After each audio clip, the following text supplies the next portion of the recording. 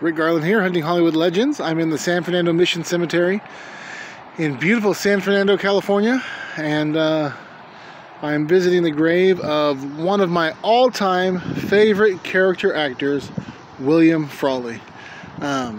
He is in so many good movies, besides his work on I Love Lucy. He's on Miracle on 34th Street. He was on, that James Cagney movie I love so much. I'm drawing a blank on it right now. Oh, how embarrassing. It's a good movie too.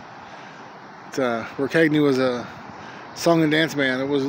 He kind of broke from his usual character and did a movie where he wasn't like a gangster or something. Anyways, great actor, and he's buried here in San Fernando Mission Cemetery in section C as in Charlie. So if you come in the entrance over here that was in the movie La Bamba when they did the funeral scene for Richie Valens. And by the way, I did another video on Richie Valens. He's right over there in this same section. So but come in that entrance from La Bamba, where the big like bell tower is in the front gate, and make an immediate left and you're in section C. If you come in a different gate, you want to find section C. It's just to the right of the outdoor mausoleum. If you're facing the mausoleum, look to the right, that's section C.